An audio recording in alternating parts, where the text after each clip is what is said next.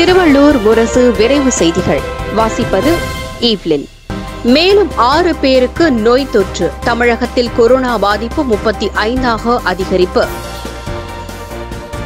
கடன் தவணைகளை செலுத்த 3 மாதம் அவகாசம். ரிசர்வ் வங்கி அறிவிப்பு. கொரோனா தடுப்பு நடவடிக்கைக்காக தமிழக சிறைகளில் இருந்து 2642 விசாரணை கைதிகள் ஜாமீனில் விடுவிப்பு.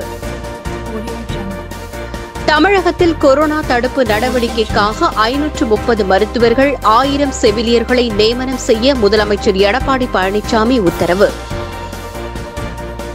கொரோனா வைரஸ் தடுப்பு பணி பொதுமக்கள் தங்களால் இயன்ற உதவிகளை செய்ய வேண்டும். முதல்வர் பழனிசாமி வேண்டுகோள். பிரிட்டன் பிரதமர் போரிஸ் ஜான்சனுக்கு கொரோனா பாதிப்பு உறுதி. கொரோனா பாதிப்புக்கு 51 கோடி ரூபாய் நிவாரண நிதி வழங்கியது ஸ்ரீரடி சாய்பாபா சந்தான் ட்ரஸ்ட்.